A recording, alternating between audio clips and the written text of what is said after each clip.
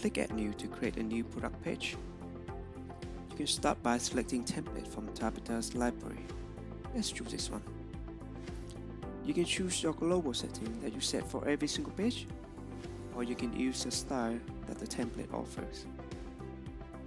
This blur section represents the default design of the product page from Shopify. You cannot edit this design. So if you want to customize it, please contact us. You can, however, add elements above or below the product details.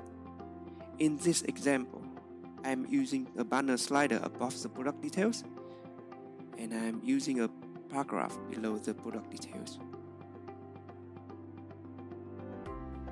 If you want to showcase your current products, simply click the Shopify logo and drag the box scroll or grid to your desired location.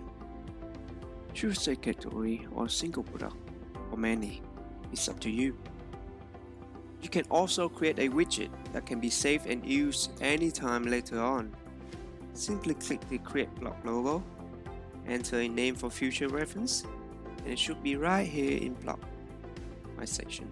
If you have made a mistake and would like to revert back to a past version, simply click History and choose the version that you would like to revert back to. You can also have different design versions for each of the devices: desktop, tablet, or phone.